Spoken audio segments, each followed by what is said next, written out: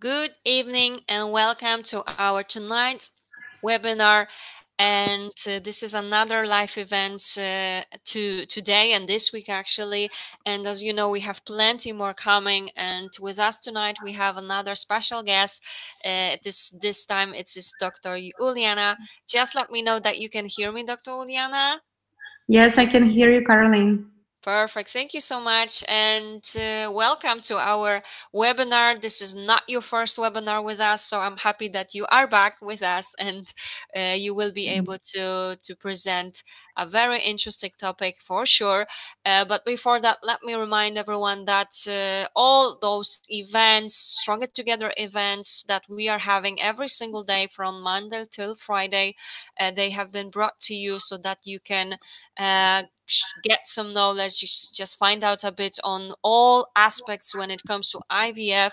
As we know right now, most of you are not able to still start your treatments. We just are here to support you however we can. And those events has been brought to you also thanks to our ambassadors or partners. You can see them right here on the screen. There are plenty of them. So I'm not going to name all of those, but I'm sure some of them you already actually know as they already had been our presenters. Thanks so much. And well, now, as I mentioned, it is time to start with the presentation. So Dr. Uliana will start with the presentation on should the patient always travel for IVF treatment, options for biological materials transportation. Definitely interesting topic. I'm sure there will be plenty of useful information for you. Please let us know that you can hear us. And well, that is it from me right now. After the presentation, it will be time for your questions. So don't hesitate to ask anything that you have in mind. As I know, Dr. Uliana will be happy to answer your questions. And of course, that way you can get some advice as well. That is it from me. Dr. Uliana, how are you and are you ready to start? Thanks, Caroline. I am fine and I'm happy to join again.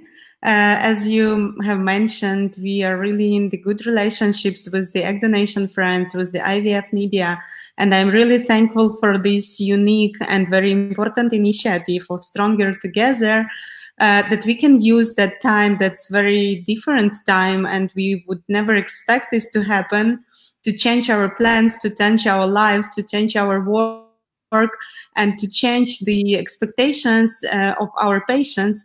And that's why I decided to deliver this presentation and to discuss with you, to bring some more information about issue of what is possible for those patients who are not able to travel abroad right now, and should really always patients travel for IVF treatment. For some reasons, probably yes, but for some no, and we will discuss this.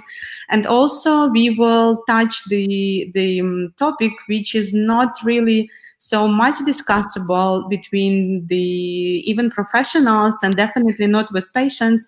These are the options of the biological material transportation. I'm Dr. Uliana Dorofeyeva. I'm the medical director of the Medicover clinics in Ukraine and the medical advisor for the First Egg Bank. So let's start. Now, like last months, definitely all we have seen the map of the world differently, because we were checking what is going on in the different countries, what are the numbers of the COVID positive patients, what are the situations there. And for patients, definitely they were watching what is going on in the country I was deciding to go and I postponed, or where my biological materials are stored, how are there, how it is safe, etc. And this is true that the millions of human oocytes, sperm and embryos are stored in the thousands of locations around the world.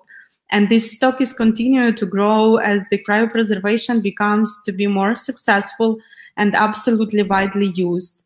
And we came from the practice that the freezing was the backup technology. And in general, IVF is not so long-lasting experience in the IVF, like it's about more than 40 years. But if we are talking about the effective sowing or warming or freezing and warming, this is vitrification, which is, we are practicing this a little bit more than 10 years.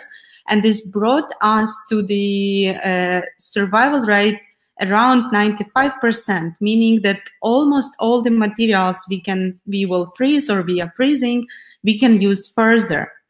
And if we are talking about the needs of the patients to travel, these are the facts related to the medical tourism. And as I said, that we never expected this to happen in terms of the like the epidemic right now. And before that, we saw the medical tourism facts as the 25% growth every year, like a market with 4 million over 4 million euro market. 11 million medical tourists were traveling for different needs to the different countries, which is about 3 to 4% of the whole population. Why they were traveling? This is the possibility to get reduced costs for the cross-border medical treatment, and this is also true for reproductive tourism. Patients are looking for the higher quality care and services, which sometimes are not available in their home country. Sometimes patients would like to combine the medical treatment with the attractive destinations. And the most important probably for the IVF, this is the fact that patients were looking for the treatments, methods, or medications, or the offers which are not approved or available in their home country. This is the information from the Egg Donation France, from our partners, and the costs is one of the reasons why the patients decided to travel, but we need to understand that also we have related factors to that cost, that you also need to arrange the flights, the accommodation. This is another country, not always speaking your home language. You need to make a lot of arrangements. And if we are talking about which countries, like patients from which countries are going there, so we can see UK, Ireland, Australia, Germany, and Switzerland, and Belgium, Norway, etc., on the first list of those countries. Many of them, and big amount of these tourists in reproduction, these are tourists who are looking for the legal options of the treatments which are not possible in their home country. If we are talking about the patient's rights, so all patients and all of us, we have a right to receive the healthcare services we require. We have a free choice of doctor and the medical institution, meaning we can select any doctor and any clinic anywhere in the world. And if we are talking about reproduction, embryos and gametes are patient's property, and the clinic or medical institution is only providing the services. They can create those materials, they can store, they can do different manipulations, but definitely the property, like who owns the materials, is the patient. And if there is a need or if there is a will of the patient, these materials can be transported into another clinic, either inside of the country or even outside, or even very, very far away from the home country. Surrogacy, there is one of the medical needs for the reproduction when the materials are transported. Because quite often the materials, the embryos or the sperm, for example, is stored in the home country. And due to the fact that the legislation is different in many countries all around the globe, and only few countries can provide legal surrogacy, that's why this is very common reason why to travel. And probably for surrogacy, many patients need to travel. We can reduce the numbers of those flights if we can travel the materials, and this is definitely the option. But anyhow, patients would not avoid traveling in general. If we are talking about egg donation, in many countries, this option is available and it's legal. The another option why patients are not using the services in the home country is the number of the available donors or donor materials in this country, because the donation itself is not regulated, or it's only altruistic, or there is any other factors which impact the amount of materials which are available in this home country. And that's why if patients want to get the service and they want to get the variety of the donor oocytes and they don't want to wait, they decide to travel. But this issue can be solvable by bringing the materials to that country if this is legal there. And we will talk also about this. So which materials are stored at the IVF clinics? Mostly these are surplus embryos from the previous treatment cycle. This is preserved sperm from the patients for further fertilization, or for example, for the cancer patients. These are donor gametes. They are stored in the clinics or in the egg banks. And the patient's own materials. Very often this is for social vitrification or for those who are dealing with the oncological treatment for the further IVF treatment. We need to mention that the cryostorage duration does not affect pregnancy and neonatal outcomes. And there is a lot of trials and already papers being published, and this is already confirmed that it's independently of how long your materials have been stored, they are absolutely as well affected as they were before. It more relies to the quality of those materials as they were on the time of the vitrification, and the storage itself, if everything is done properly, has any impact on reducing the quality of those. There is another issue why the patients are requesting the transportation of the biological materials, because some countries are limiting the cryostorage duration. For example, in Denmark, it's still 5 years. And the fact is that if patient has created the embryos today, and during the 5 years further, she just didn't decided to create a family, but she don't want to, she has already that materials, she can move those materials to another country and then use the IVF services there. Australia, in different states, they have limits between 5 to 15 years. UK has been changed just recently from 10 to 55 years. And for example, like many countries, they really don't have those limits, but some have. So that's why this is the reason to transport. So the reasons in general, if we are talking about patients' needs, so this is a selection of the donor or the clinic. It's a reproductive tourism for the fact of the legality or reducing the costs, or the limit of the cryostorage time. If we are talking about the clinic's needs, so these are transportation between clinics, either in one group or under the cooperation agreements. We are doing, like in our clinic, we have a department of the medical couriers, and IVF clinics or different medical centers, embryology laboratories, or the egg banks, and also individual patients are using those services.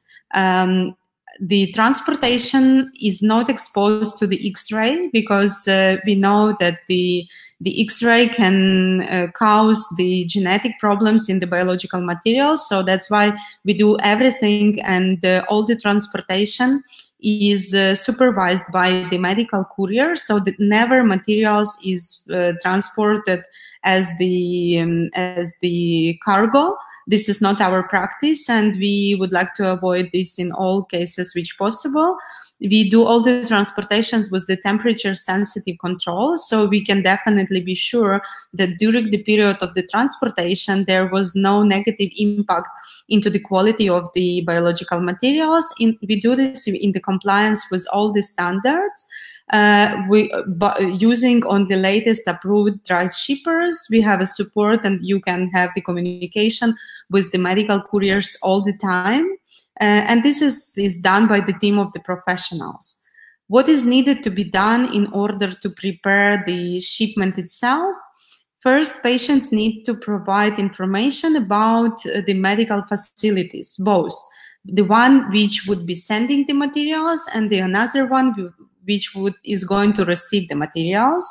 Also, we need to get the results of the patient's analysis, like the HIV, syphilis, hepatitis B and C, as we are taking the responsibility, and we are using, like, also if the patient is having the disease, the transportation of the materials is possible, but we will be using the separate containers, and we would never mix those materials with any other materials.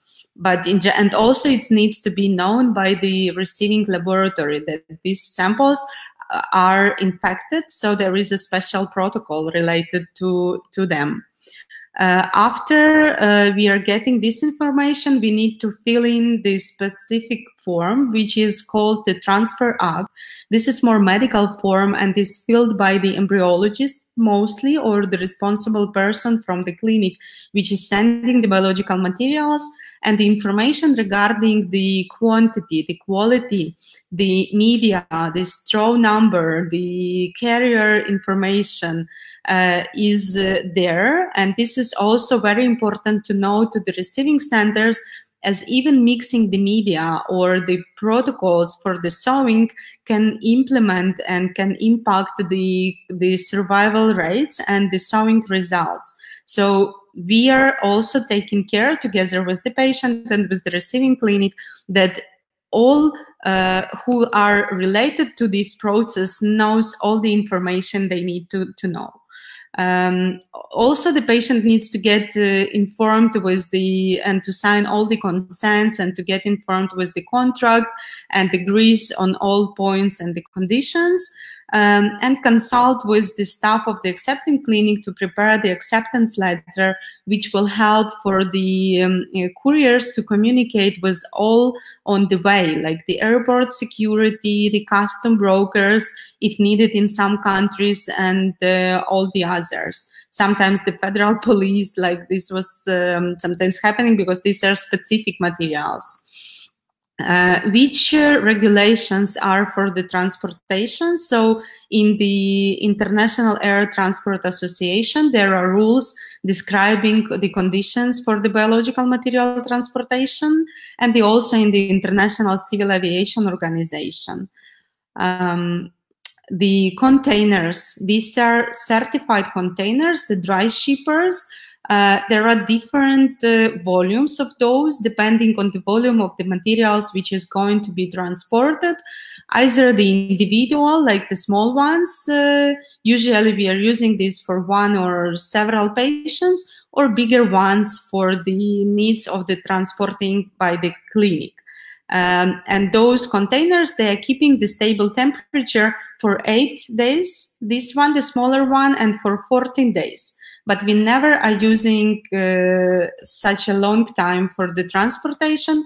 Usually it's happening much faster. In average, this is 2 to 3 days, depending on the location. Also, the transportations need to be done with the control of the temperature and the conditions inside the door. You know that the storage temperature of the biological materials is minus 196. And the temperature which is over 180, this is already a risk zone for the biological materials to be pre-warmed and to have a risk of losing the quality. So that's why we are using the loggers, which are showing the graphs for all the time during the materials are in the container. And you can see that graph from March, and we are checking the containers after each transportation and regularly every 6 months. And this is the graph of the absolutely stable control every 6 months, meaning the container was inside the laboratory, and once it was inside the laboratory and locked, we saw the temperature minus 200. And when we opened the container, the temperature went up to plus 20 almost, and during the packing or repacking of the container, it was up.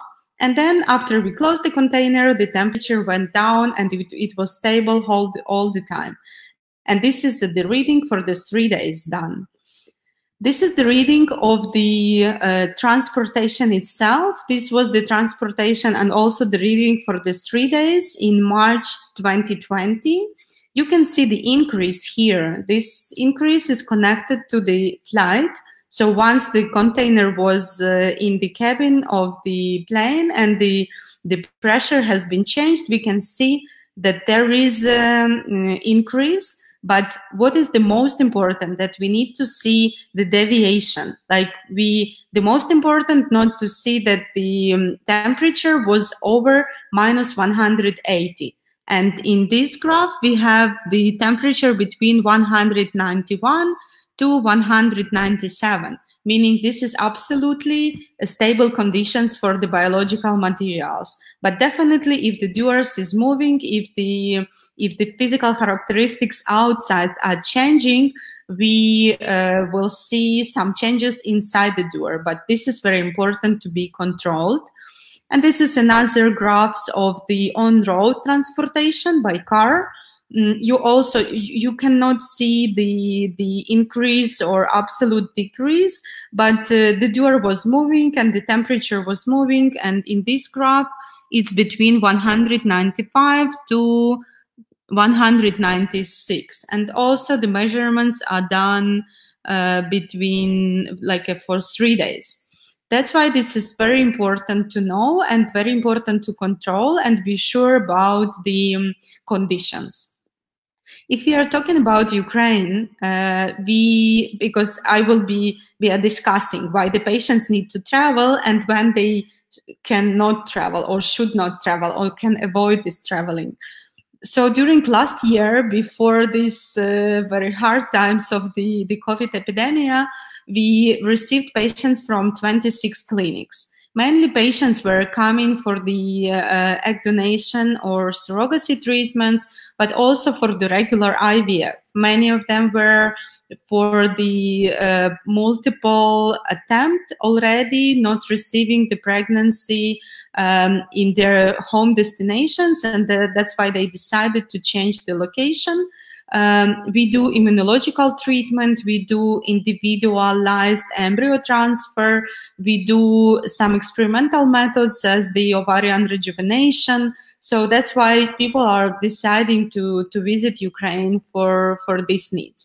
And of course, we have excellent success rates, and we can offer very great egg donation programs and legal surrogacy. This all can be done in Ukraine. But our practice for several last years, I would say for 8 years already, is also to ship the export, the biological materials being provided in Ukraine. Mainly these are donor oocytes, sperm, or the embryos created with the donor oocytes after the sperm was shipped to our destination. So then the blastocysts are shipped back to the home countries, to the clinics, which can provide the embryo transfer to the patient. And so far, it's already 53 clinics in all locations. Of course, if we are talking about egg donation, these are all locations where egg donation is possible and legal. But clinics are offering this option for the patients to keep them home, to avoid their traveling, to keep them in unstressful situation. So they can be in almost regular life and not take care about different arrangements, but get the treatments in their home countries.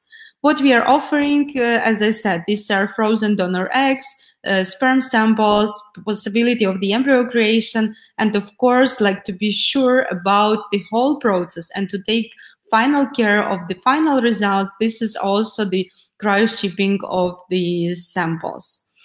We have extended egg donor catalog, and you can select out of 450 egg donors. And so far we have over 6,000 donor oocytes being stored in our facility, and they are ready to be shipped. We have more than 200 sperm donors available in the database and their biological materials. There is a possibility to create embryos, as I already said. Donation can be identifiable or anonymous, and our bank is working according to the standards of the EU tissue directives and the IHFA compliant. We also have FDA eligible oocyte in our database. This is how the online database is looking, so it's very easy to select.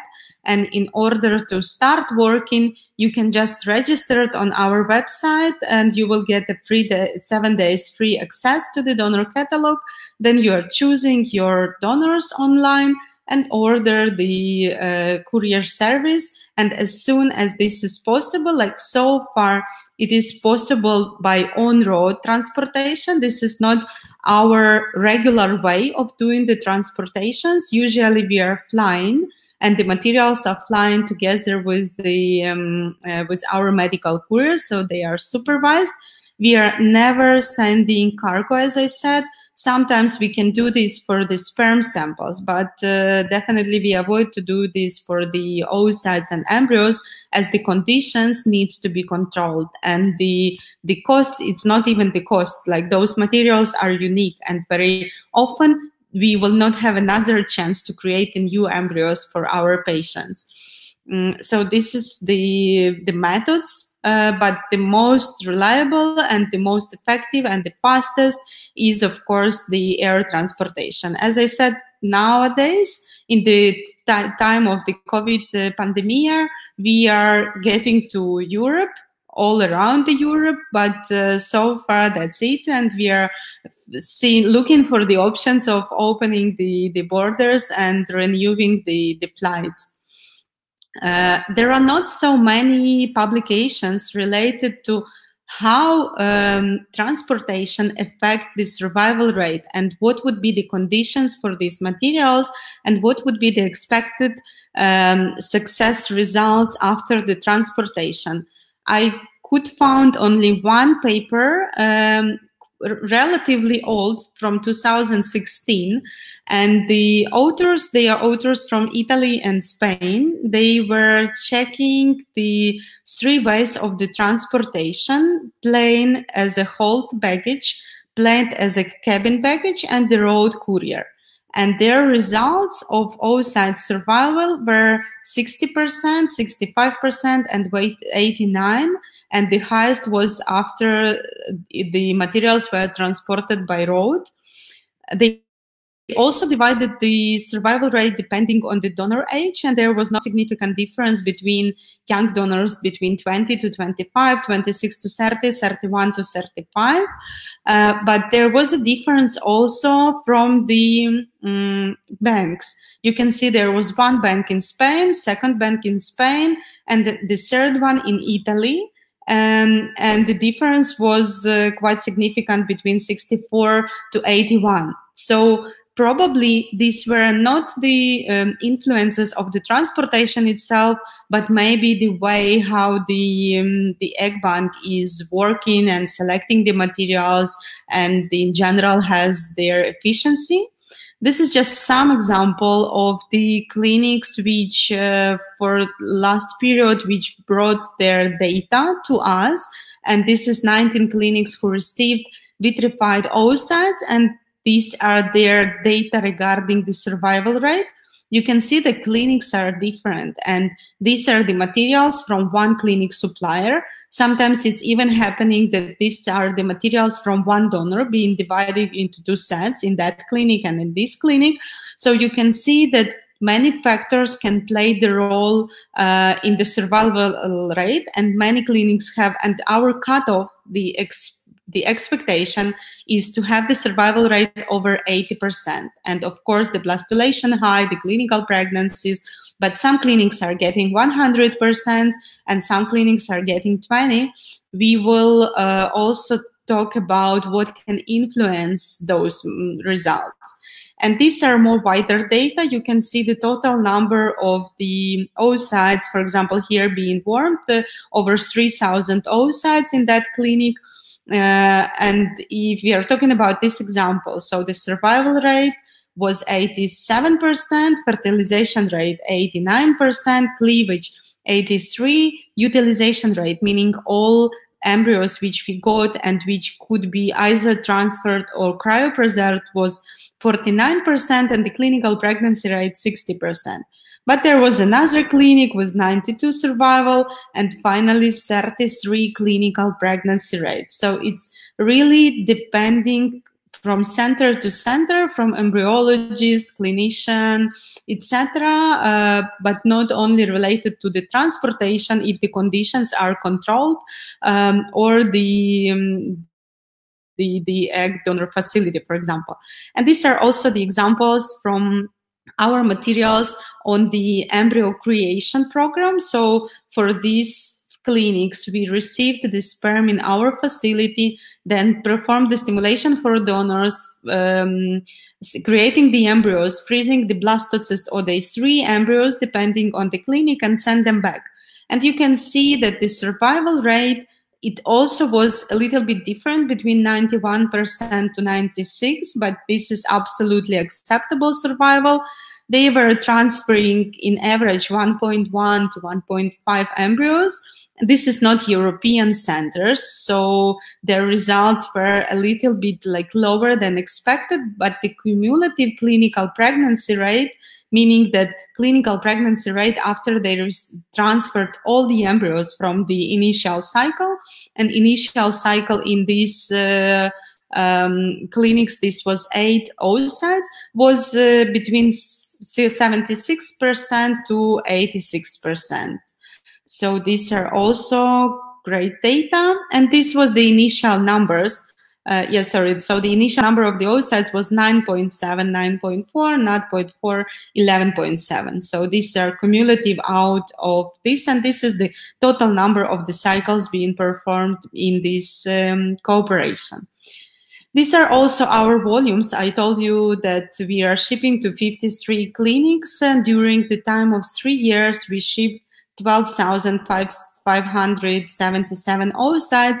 And for all the locations, we have average survival rate 82%.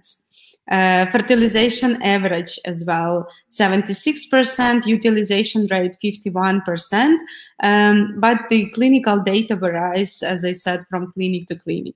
In terms to the patient, why there is an advantage of using vitrified donor oocytes in comparison, for example, to fresh donation. If we are using vitrified donor oocytes, the materials, the donor oocytes can be selected in the first visit once you just visited the clinic. And then as soon as your cycle has started, there would be the planning of your endometrial preparation. You can start estrogens, and you can prepare your endometrium as long as needed, meaning there is no synchronization, there is no rush that you need to be synchronized with the egg donor. And sometimes it's happened before. Then the gold standard was the fresh donor stimulation, that the endometrium is only 6 millimeters, but the donor follicles are already ready to triggering. So we were in need to push somewhere or to go into some decisions like what to do in order to keep the synchronization and successful cycle. So meaning here, only after the endometrium is prepared and the patient starts progesterone, we warm donor oocytes, we perform fertilization, then the embryos are cultivated, and the embryo transfer is done. And usually, if there is a need and the clinic has enough materials, this can happen within 1 or 1.5 months from the first visit of the patient until the embryo transfer is done. So what are the points which can influence the results? Of course, first and very important for the sewing result and the statistics, these are embryological efficiency. Also, the qualification of the embryologist, the training they have been performed, the number of the cases they did before, also the clinical efficiency, like how good is the doctor in the endometrial preparation, in planning the cycle, etc. Working environment conditions. For the vitrification and warming, they are really crucial, meaning what is the temperature in the laboratory, what is the humidity, how often the air is changed in the lab. So this should be a good laboratories who are working with the vitrification and warming. Also, the use of the consumables and media.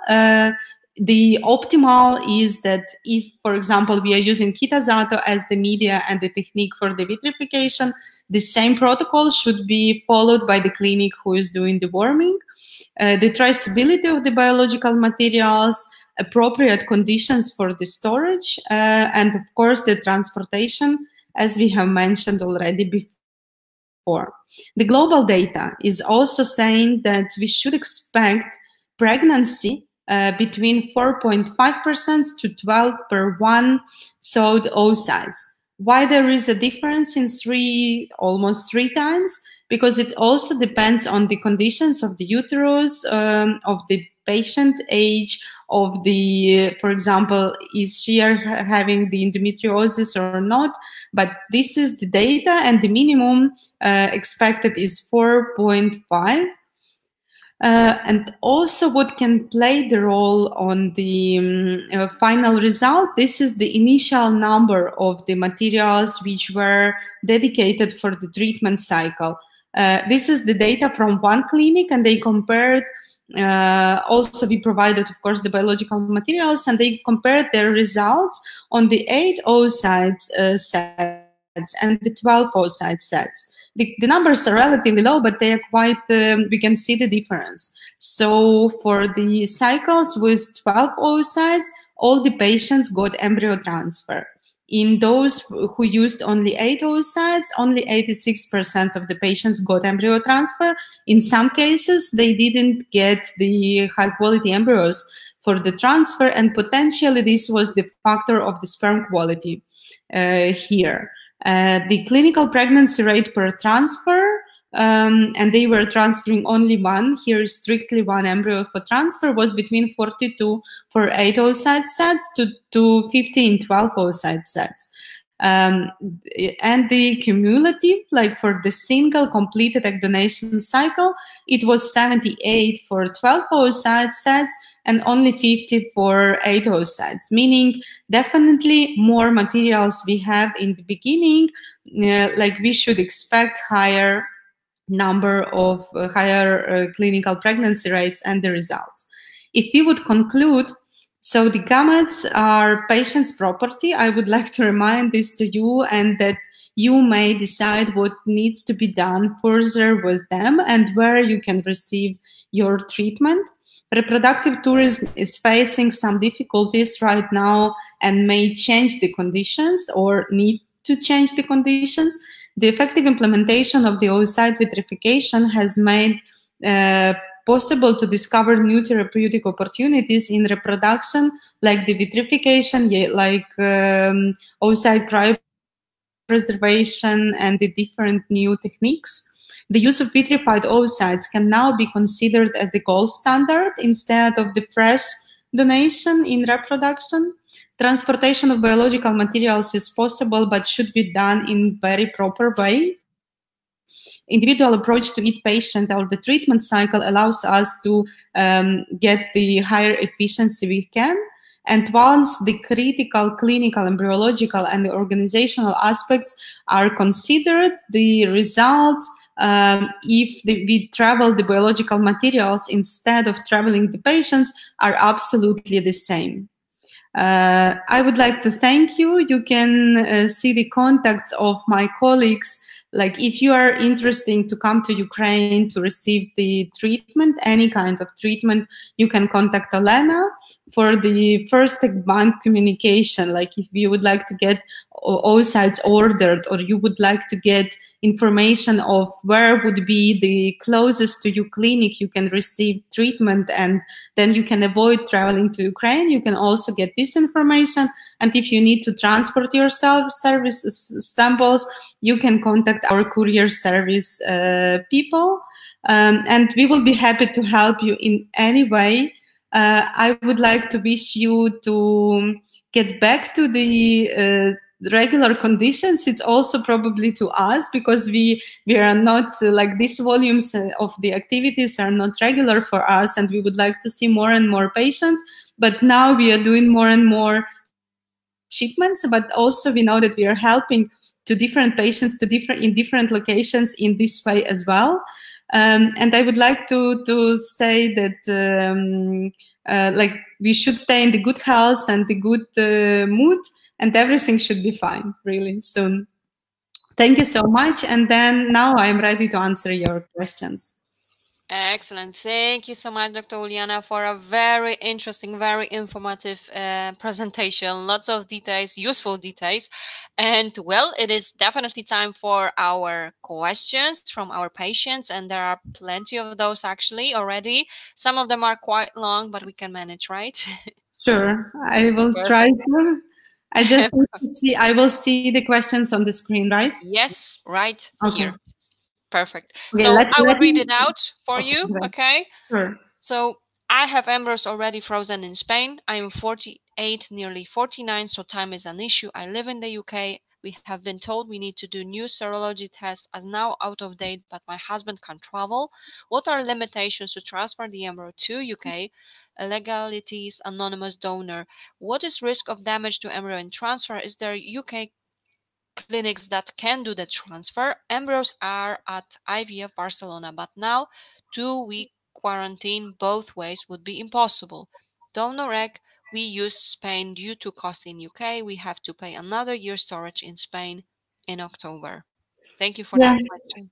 Thank you for this question. This is really the stories we are facing many these days, and this is a complicated story because, like, definitely this is one of those patients who were almost ready for the transfer, having the embryos somewhere in the location far from them, and then they were just stopped for indefinite period, and now we need to think what can be done in order to proceed with the so wanted pregnancy. Definitely, I would say that the priority is to use those embryos and not to go to create the new ones. As I know regarding the UK, because we are also having our partner clinics there, 20 out of 60 something clinics already received their licenses to restart the IVF treatment. But regarding the license to receive the materials, I don't know really yet. We need to talk to our courier department, and I think they will be happy to help. Regarding if this is possible right now to move the materials from Spain to UK, yes, it is possible. It would be road transportation. It will take some time, and definitely we would prefer to fly if this would be possible, but so far it's not yet true. But for example, next week our couriers are going to Sweden. So it's not also very close to us, and this is a complicated trip. But this will be done because this needs to be done. What else I can say here? What are the limitations to transfer the embryos to UK?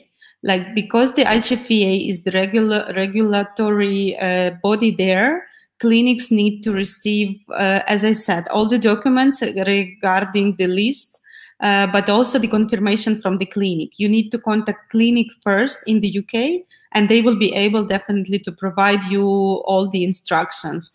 Unfortunately, I cannot tell you all details regarding UK. I can tell you everything about Ukraine, but it's definitely possible to get into the communication with the clinics, and I'm happy. I am sure that they will be happy to answer.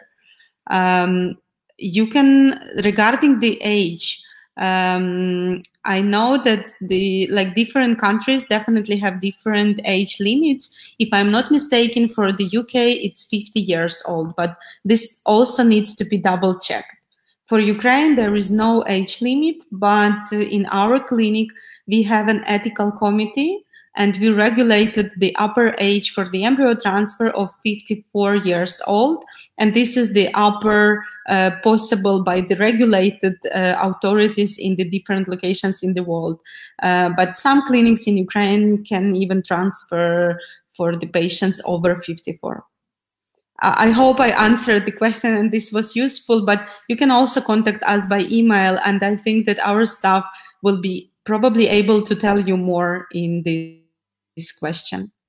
Thanks. Excellent. Thank you so much for that question and for your advice, of course. And actually, there is a follow up, okay? So if you could take a look from the very same patient, UK does not allow anonymous donor. Can an embryo be sent here? That was anonymous. Yes, that's true. I didn't like stop on this issue in my previous answer. Yes, all donations should be non-anonymous, like identifiable for the UK.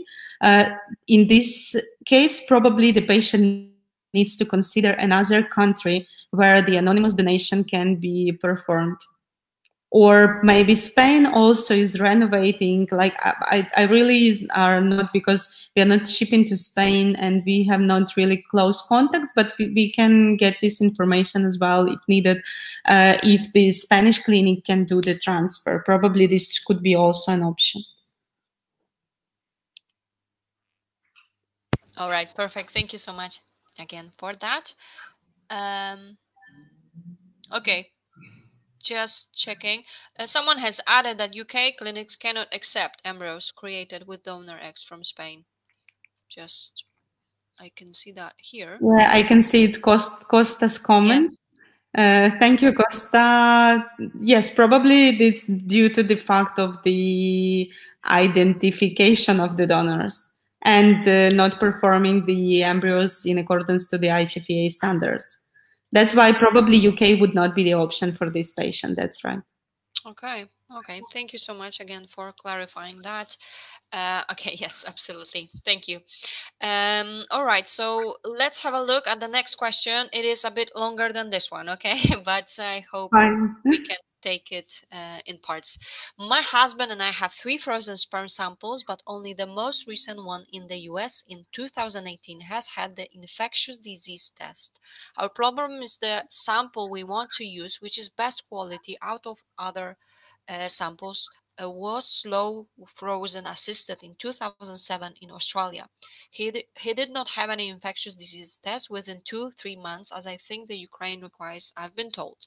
I was going to be the recipient of the embryos and told it was not the protocol that the clinic follows, as I've had multiple miscarriages, so now being advised to use a surrogate, which we will do. So the closest infectious tests were done 6-7 months beforehand, which prove he or I have not had an infectious disease test.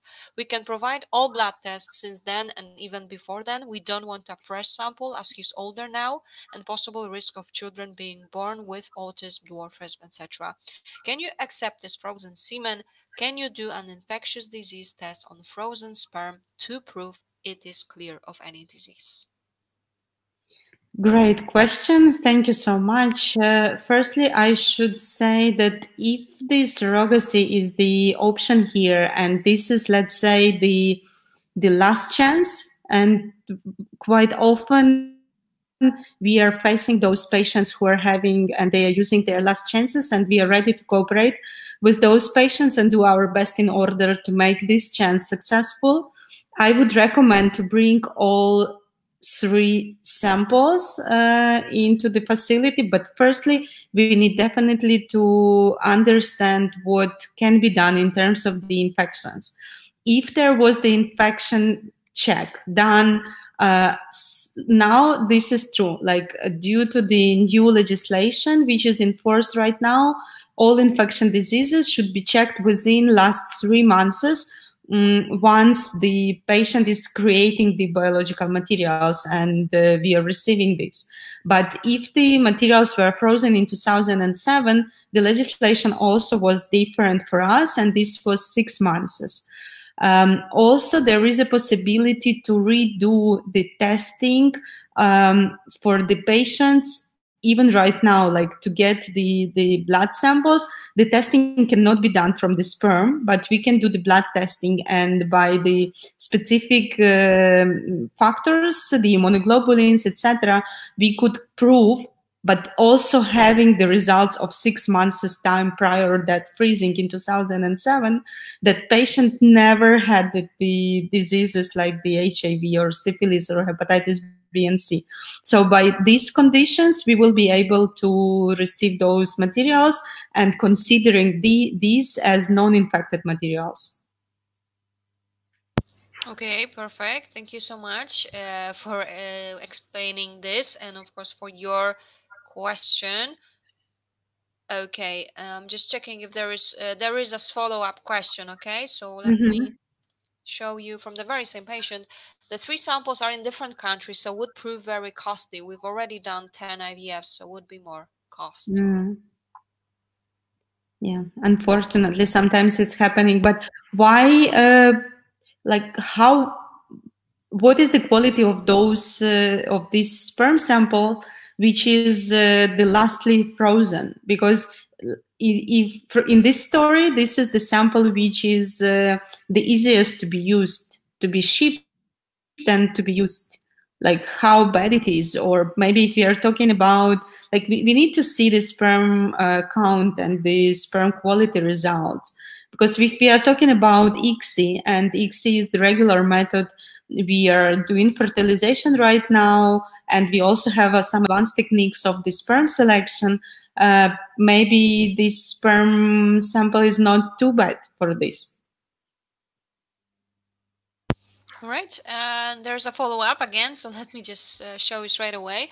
But we have all reports. The best quality is the 2007 Dr. John Evanson, who invented the DNA fragmentation, only used this one. Okay, I cannot comment as I don't know all the information in this case. Probably you can prove, or you can trust the recommendations of a doctor, but it's sometimes it's good to get like a second opinion, and just to show the results of the sperm samples. Maybe yes, maybe this is really the fact, and then we would need to work only for these specific samples being stored in 2007, and then we would need to do the red testing and checking the conditions of the patients and the tests which were done 6 months prior to the freezing in 2007. All right, perfect. Thank you again for that. And let's have a look at the next question, although let me... Okay, I will show you because it's the same from the patient. So yes, of course, I would love your opinion. I've had many options from different sources. So I guess it's best if you could just get in touch with Dr. Yes, Uliana, her team, thanks, right? Angela. Yes, I will be happy to receive your email. And we, of course, we would, in order to suggest something best, we need to know the whole story, and then we would think what to do next. Perfect. Of course. Thank you so much. And now let's move on to the next question that we have. Okay, so do you have an age limit for intended parents at your clinic? We will use a donor. Do you have a guarantee live birth package? It's about surrogacy, I believe, of course, as well. Independently of the method of the IVF, the maximum age by the ethical committee decision is 54. Sometimes we can consider patients for accepting her into the IVF, but it's very rare cases, up to 56, but only after the medical concilium decision is made.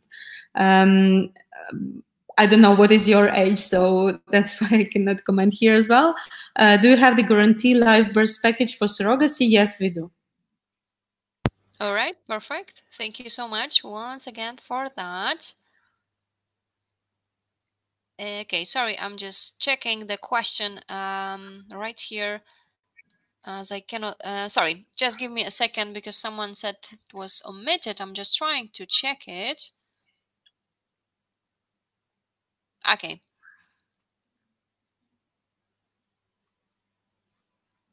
Sorry about that. Just want to make sure. But here's the question. Can the embryos be shipped as known or anonymous donor material? Some countries will only accept known embryos, like Australia, and in Cyprus only unknown or anonymous.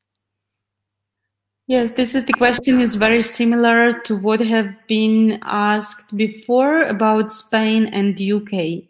Unfortunately, yes, some countries are having very strict rules, even if the egg donation is allowed, but there is specific egg donation. For example, in the UK, it's only uh, identifiable, like non-anonymous, and many countries are still providing only anonymous donation. And unfortunately, if this is anonymous donation, this cannot be shipped to the countries which are using identifiable donations. Clinic would not receive those materials. All right, excellent. Thank you so much for clarifying that. And there are two questions from the very same patient. So, do you have a partner clinic in Canada, and do you know if Canada accepts anonymous donor egg created embryo? Yes, we have several clinics, partner clinics in Canada, and they have been changing. They have changed their law in the reproduction, and it also concerned the egg donation in April 2020. Or like, the date could be changed, but now all the donors should be checked according to the FDA requirements, or they are very similar as in the FDA, and the donors are identifiable there. All right, perfect. Thank you once again. And the next I would question. like to clarify to Karen. I see she's commenting Ukraine can accept both anonymous and non-anonymous donation. I thought you was wondering about sending somewhere to the countries which are having identifiable donation. But in Ukraine, both are possible, and we can work with both kinds of materials, either identifiable or anonymous. Perfect. Excellent. Thank you so much for clarifying that. Okay, and the next question is, I have one high quality embryo in Czech Republic and the doctor stated that it would thaw and still be very good. Do you still expect this to be the case in case this to be transferred from there to your clinic? Yes, taking into account that our survival rate is also like it varies between 93 to 96 during last several years for vitrification, but we need to know what is the method of the vitrification of your blastocyst, and is this a blastocyst or this is a day 2 or day 3 embryo, for example. For the blastocyst, yes, the survival rate is really good. But also what I have commented during my presentation, that survival rate, like the quality of the biological materials which were before freezing, they also can influence the survival rate results. Meaning, if this was not a strong embryo in the time of the vitrification, the probability of this embryo to survive well would be really lower. So we would like to get the information regarding the embryo cultivation report and check the quality of the embryo on the time. Oh, yes. Thank you. So if this was day 5 blastocyst AA grade, so it should survive. And if it was stored in the great condition, and we will take the responsibility for the transportation, and this would be transported with all the rules being followed, this would survive 100, like 95%. All right, excellent. Thank you so much. And actually, there is a follow-up question. I had one C grade embryo, but the doctor did not allow me to freeze it. Well, strongly suggested that I did not. Uh, Actually, also in our practice and in our clinic, we are not freezing BC or CC graded embryos. And this is just because the probability of those embryos to survive sowing is very, very low. And also, we are even not transferring them because also the probability for the implantation is very low. So I would rather agree with those suggestions of your doctor. Okay, thank you once again for that. Okay, and next question. Sorry, I just need to make sure this is the question. In Germany, the law does not allow women to donate their eggs. One of your slides has shown that you ship biological material to Germany. Do you ship only sperm or also eggs? Right. In Germany, egg donation is not allowed. And if the Germany was on that slide, probably we shipped embryos either from Germany or sometimes this can happen that to Germany, but these were embryos of the patients, like using own eggs, not the donor eggs. Excellent. Thank you for clarifying that. And okay, sorry, there is another question from Dorothy. Okay, you have answered her question. Mm-hmm. Thank you for telling me because to this day I have been wondering if that was a third good embryo that could be used in addition to the second double AA grade ones. Just a follow up.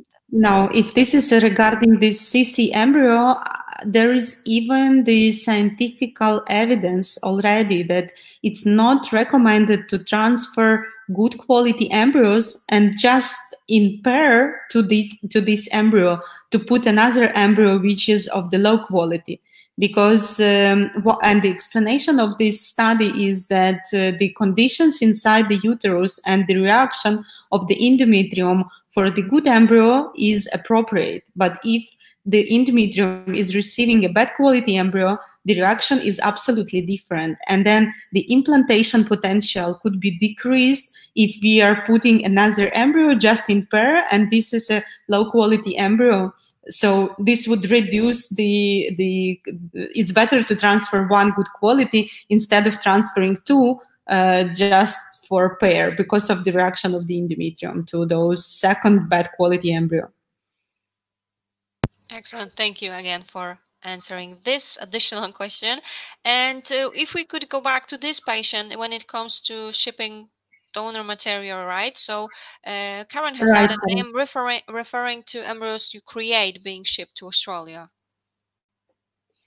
Okay. If this is a case that we would need to create embryos from fresh, then vitrify them, and then to ship them to Australia, yes, we can do so. But as you have seen probably on the map, Australia is the only country where we're not shipping yet. We are in the negotiation with some clinics there, but this not happened yet. So we would need to discuss with the clinics everything, like the method of the vitrification, the procedures they are happy we would follow. We can share the SOPs, the protocols, standard procedures, just in order for them to be sure that they are receiving a good quality biological materials, and then you will be happy to go there and receive the treatment further. Excellent. Thank you so much once again for clarifying that.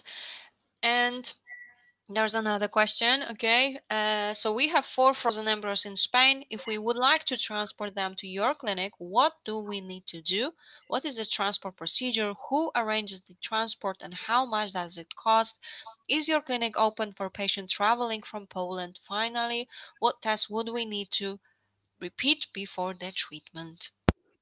Thanks for the questions. Like, let's divide it into the parties. Like, if we are talking about 4 frozen embryos in Spain, we will be happy to transport them to our clinic. In order to do this, you need to contact our courier department. The contacts were on the slide. If you didn't have time to get them, I would like Caroline to just to double check it here into the chat so people would have the access into this.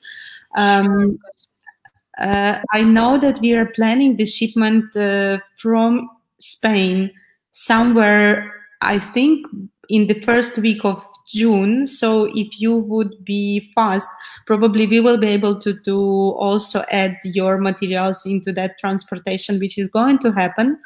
In order to plan this, you just need to send your request to our courier department, and they will send you the detailed instruction what is needed, like the documents, the forms being filled, the communication with the clinic. They will also do the part of this communication and all the arrangements which needs to be done on the way with the customs, um, like borders right now, etc. Is your and they will also provide you with the cost. I cannot say this right now because the conditions are a little bit changed. Like before the quarantine situation, probably this has not been really much changed. But if I am not mistaken, the transportation cost within Europe were about 1,400 euros or 1,500, something like this. Is your clinic open for patients traveling from Poland? Yes, our clinic is working already, and we are back to the regular conditions of our work. International patients are not coming to Ukraine yet, but for example, those whose surrogates delivered the babies, and we were contacting the consulates in order to let them come into Ukraine, they all came. And they are all staying with their babies. So if there is a real need, but we can also support, we can provide the documents explaining that there is a need to get here into Ukraine for the treatment, this can be done. And if we are talking about the conditions not in the quarantine, this is absolutely easy, and patients are happy coming to us as we are very close to Poland. It's about 65 kilometers from the border to Lviv. I mean, finally, what tests would you need to repeat before the treatment? We have a list of tests, not really much, but these are all tests which are needed according to the Ukrainian legislation. Our coordinators will send you that list. But also we would like to see all the previous examinations and the results. And sometimes we are recommending something more like the immunogram, thyroid tests, maybe some genetics if there were multiple miscarriages or multiple negative outcomes in the previous cycle. So this would doctor or myself or somebody from our clinic and the coordinator will work on this together with you. Excellent. Thank you so much for your question and for those recommendations. Definitely interesting and useful. Okay, and there's a question actually about, additional information that we Yeah. received. Spanish clinics cannot send members to non-European Union clinics, so can't release to Ukraine. This is the feedback they have received. Actually, European clinics can work with the non-EU clinics under the conditions of the contract or the cooperation conditions if the clinic in the non-EU has received the authorization for this. And for many of the clinics and for many of the countries, after having the negotiations and providing the quality documentations and showing the controls and answer the questionnaires and receiving their representatives in our clinic, we got the permission working with those clinics and the countries. Also, for some countries which the representatives were not visiting us and we didn't get the direct permission, we are having our partner clinics in the EU. So there could be materials brought to either Poland or to Bratislava, to Slovakia, and then from those clinics under the contracts having approval of non-EU clinics to cooperate with the EU clinics, we can do the further transportation. And we are also communicating this to our patients, of course. All right, excellent. Sounds definitely interesting and good to know that there are such possibilities as well, of course. All right. Okay. And next question is right here. Can our frozen embryos from egg donation be used for surrogacy? What are the requirements to be accepted as intended parents? Yes, the embryos created either from the own oocytes or from the donor material can be used for surrogacy. The requirements are in relation to the genetic connection. It should be that one of the patients is a genetic father or mother of the baby, meaning if this is an egg donation, so the sperm of the husband should be used in the creation of those embryos, and then that embryo we will be able to transfer this to the surrogate. Also, the very important conditions are that there should be a medical indication to surrogacy in order for us to be able to perform the treatment. And the medical indications are the absolute one, like the absence of the uterus, like the Rokitansky syndrome, or the status after hysterectomy, the big myomas, which are deformating the cavities, so the carrying the pregnancy is not possible, or somatic diseases where also there is a conclusion of the doctor stating that this patient cannot carry the pregnancy, or multiple negative outcomes of the IVF treatments before. So these are the medical conditions, and also the couple should be married. Uh, we cannot accept for surrogacy couple who are living together, but they are not officially married. We should have the marriage certificate. All right. Thank you once again for this information. There is a follow-up question from the very same patient. So our frozen embryos are from donor eggs and own sperm. The courier company asked us if our embryos are replaceable. We were told they can only transport not replaceable biological material. So embryos, could you explain what does it mean? Mm, some countries they are not allowed to ship the biological materials for surrogacy, and this is the specific regulations on the of the countries. I think that replaceable here.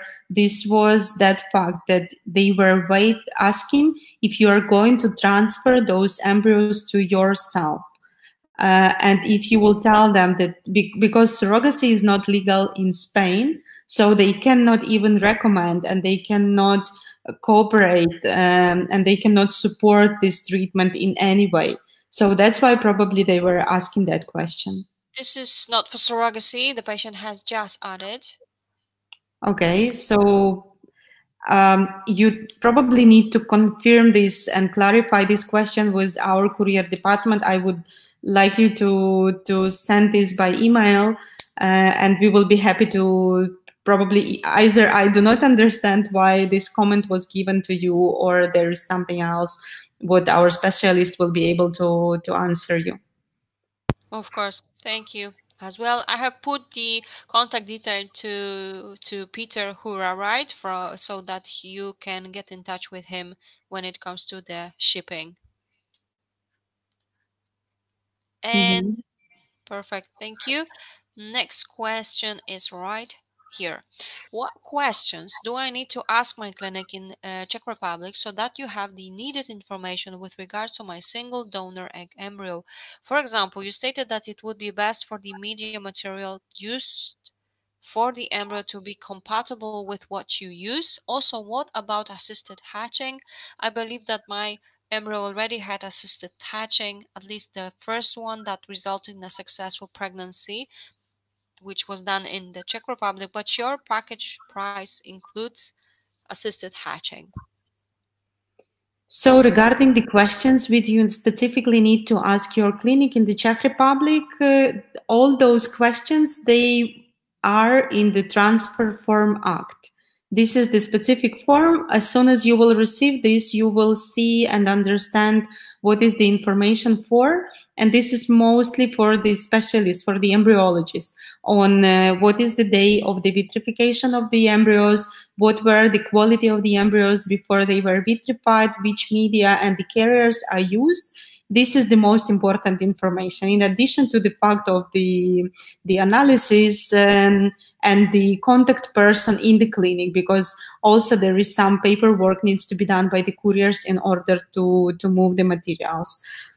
Regarding the assisted hatching, in our clinic, we are believers, and we did our analysis, and we have the work done in many years, and we compared the results of the cryo embryo transfers with the use of the assisted hatching and without.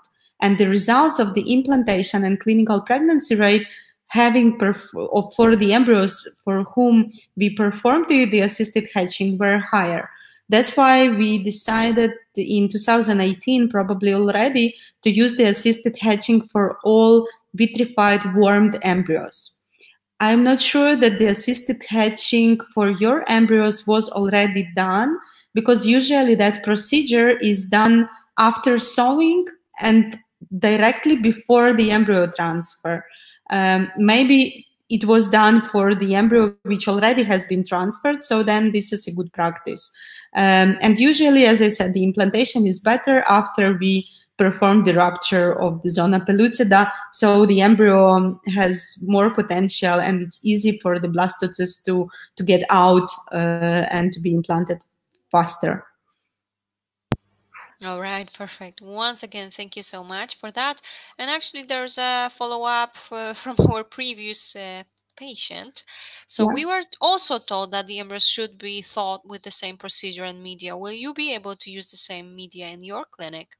Yes, we have access to all the suppliers. Like we have our regular practice, like for all the patients or local patients, we are using one media, which showed the best results for our conditions in the lab, and we trust the supplier, and we have like a regular supply. Let's say this is also important for Ukraine, but we can get any kind of media, and we are also using actually for some partner clinics some different medias, and these were their requirements. So we have regularly, I think, 3 or 4 different medias in the clinic.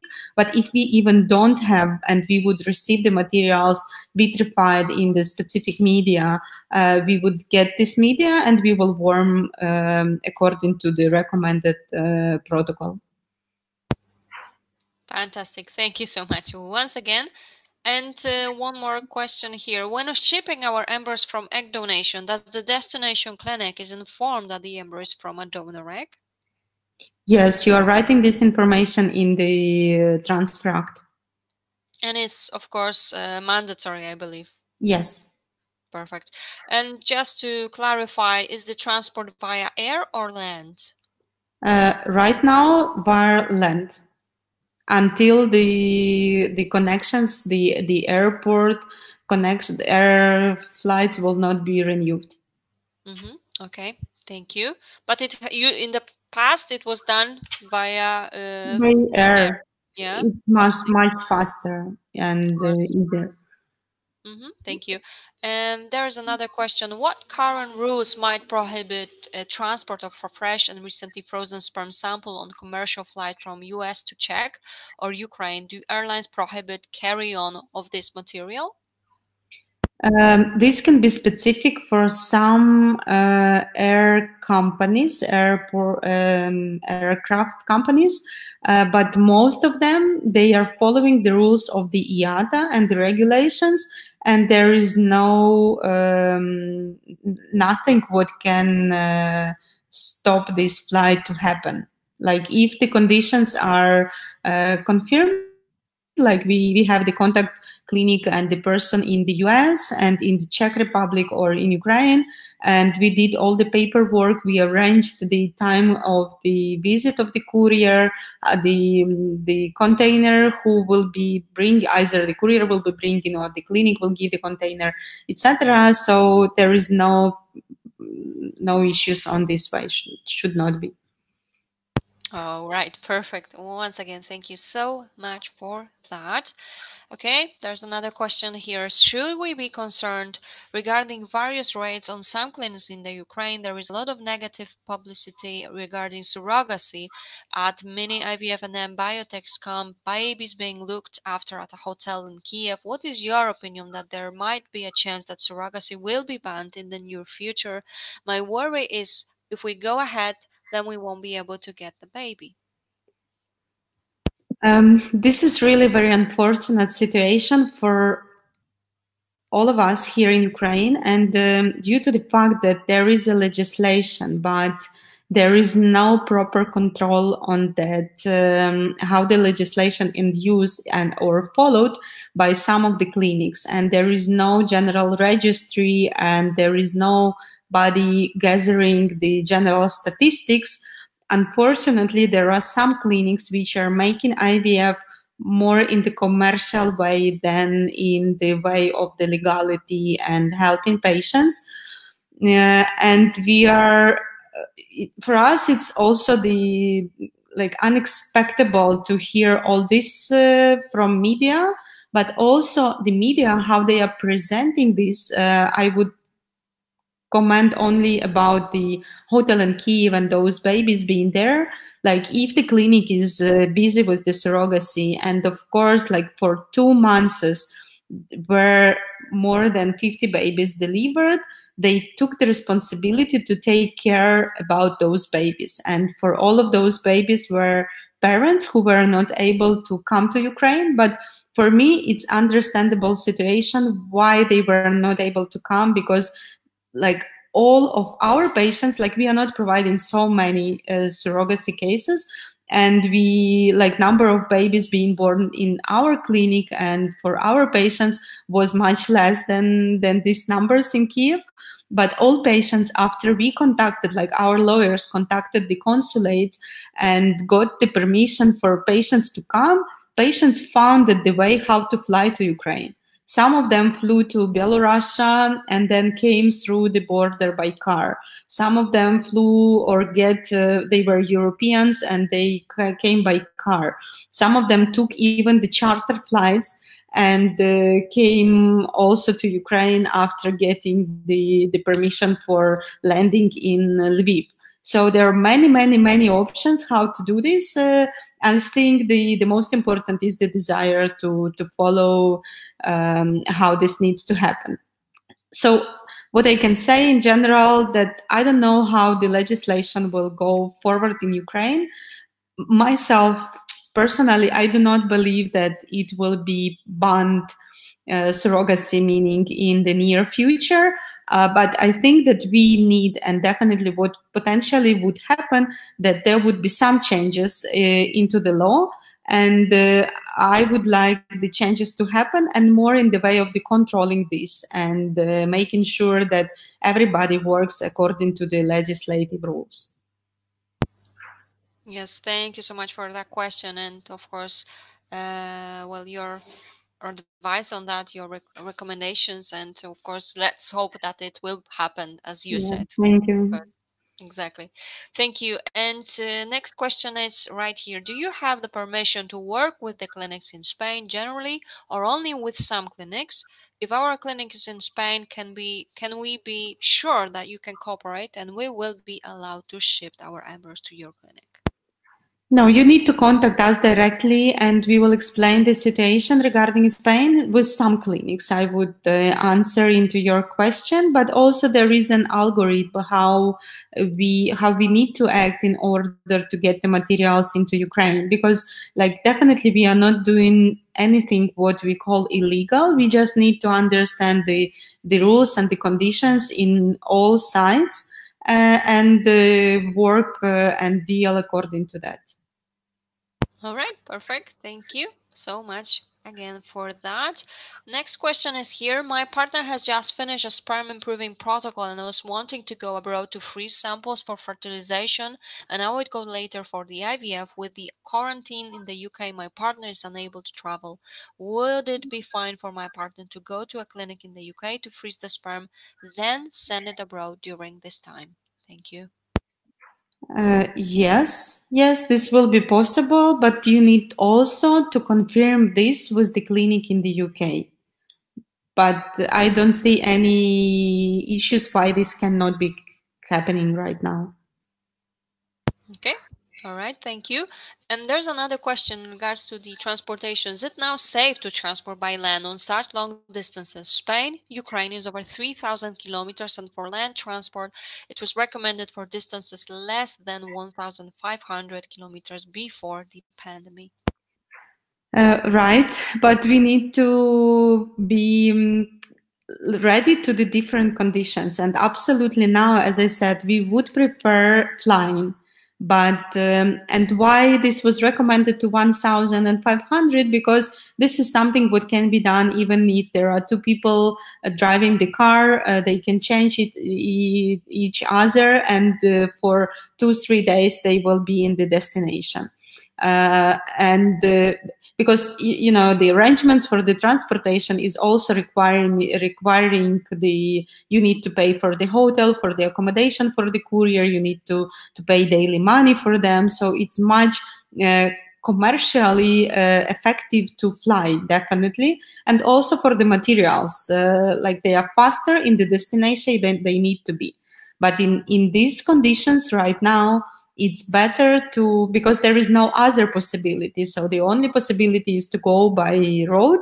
And in order to keep the safety for the embryos, it's definitely there is no risks, because as I mentioned in the presentation, the containers, and we are, even if we are taking one sample or two samples, we are using the big containers. We decided for this because they are keeping the temperature for 2 weeks stable. And if they are going somewhere into Europe, as I said, to Sweden or to Spain, definitely they will be back faster than 2 weeks. But we are on the safe side, being able to control the temperature and being sure that we have enough liquid nitrogen inside.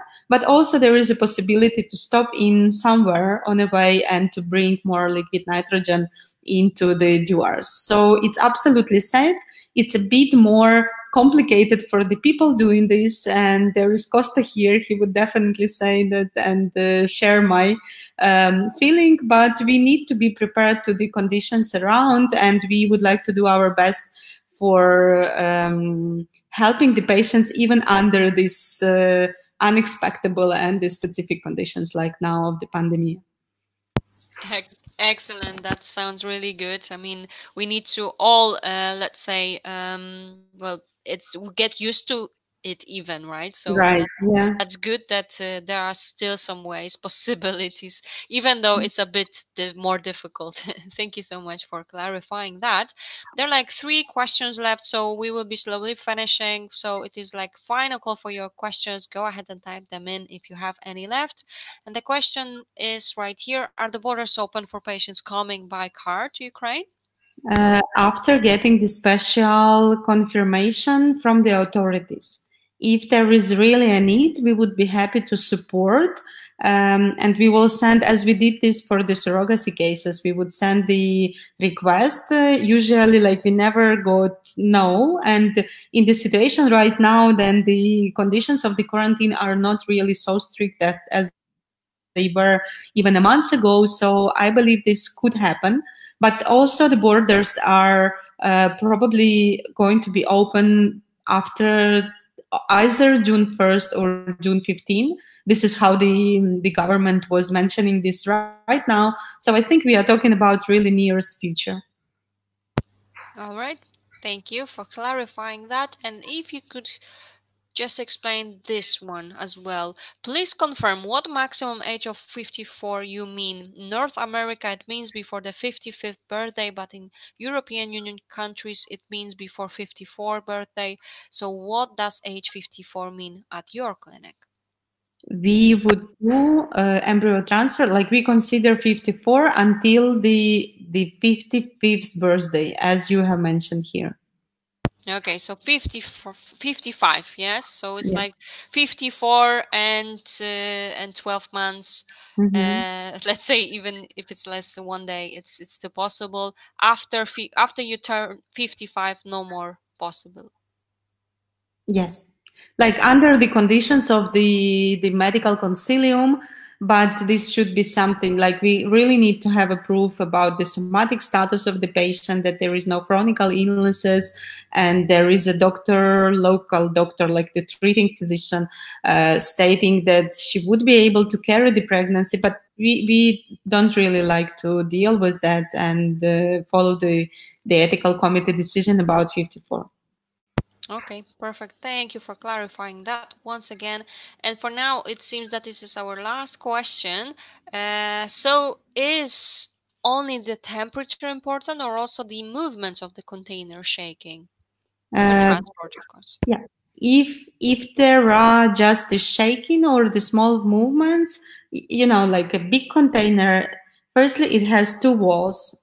Between the walls we have the vapors of the liquid nitrogen. If this is on road transportation, in the cane of the door there could be liquid nitrogen fraction, and there is a small tiny straw located in the cane, and then it's locked with this specific material, so it's very very safely located inside the door. So if the door is moving like this even a little bit, it's not a risk for the materials themselves, because the conditions anyhow inside are absolutely stable. So it's just the temperature, and of course it could be thrown, it could be lying on the wall, but when the people are going with the container, and for those distances we have always two traveling, meaning one is riding the car and the second is checking the conditions of the container, how it's standing, that everything is fine. So it's absolutely safe. You should not be worried about this process. Excellent. Thank you so much. And yes, some comments are right here as well from other patients that shaking isn't really an issue. So thank you for that as well. And it seems that it is our last question for tonight. So I would already like to thank everyone for your questions, for joining us tonight on this Friday evening. And I know it's quite late for Dr. Uliana. So Dr. Uliana, thank you as well for joining us again, and well for answering all the questions. Very interesting webinar indeed. Lots of details. In the meantime, there is one more question, so I guess we can still answer that, right? Sure, yes. Can you recommend carrier companies that are transporting embryos from Spain to Ukraine? As I mentioned, and Carolina already put the contact somewhere in the chat. I hasn't seen, but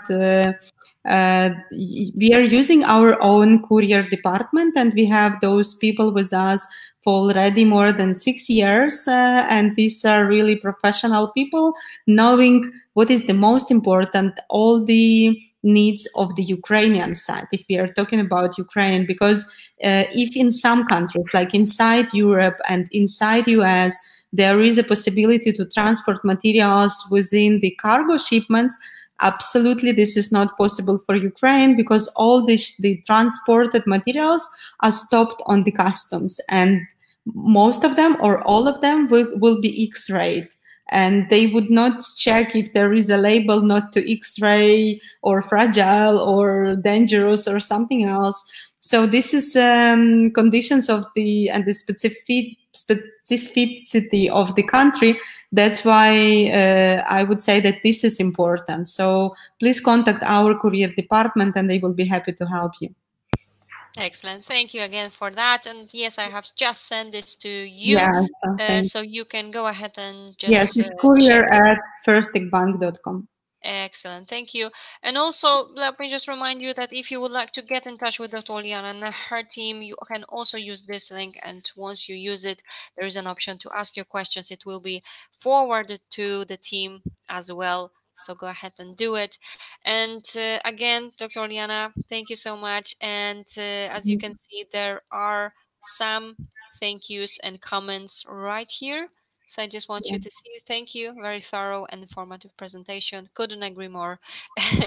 So Thank you so much, and I wish I would like to thank IVF Media. I'm sure they are doing the great job, because connecting people sometimes this is really not easy, and being responsible for this, and also like understand the processes. But they stronger together, and all their initiatives are really great. And also, I would like to thank you, staying with me so a long time, asking all those questions. I know they are specific. I know transportation. This is not the topic which is discussed. Usually, we are talking about different, not interesting and not so easy acceptable by the patients. Statistics, results, some special procedures, etc. But this is really important because this is your materials, this is your decision what to do, how to proceed, what to select, which clinic, which country, etc. So I would like to wish you all to become happy mothers soon, to find the way and to make a great decision of with whom to proceed, how to proceed, and finally got it. And we will be in touch definitely soon with either IVF Media or you directly. We will be happy to answer all your questions. And all the best to you. Stay safe, and let's come back to the regular lives. Yes, exactly. Couldn't agree more. So, Dr. Liana, I know it's not our last webinar, so I'm very eager to have another one with you. And I would also like to thank everyone. Thank you for those kind words and comments. We are happy that you are coming here over and over again, and we are even more happy that we are able to help you, even if a bit. So have a lovely weekend, everyone. Have a lovely evening as well. And well, we will be back here on Monday. So just go ahead and register for our next event on Monday at 6 p.m. UK time, at 8 p.m. UK time. I will be here again as well. And of course, just remember this has been recorded. So within the next few days, you will have a chance to watch this. And of course, if you would like to ask anything, you know where to find the link to Dr. Uliana's webinar, this one. So again, Dr. Uliana, have a lovely weekend, have a lovely night, and Thanks, indeed. till the next time. Thanks. Bye bye. Thank you. Bye.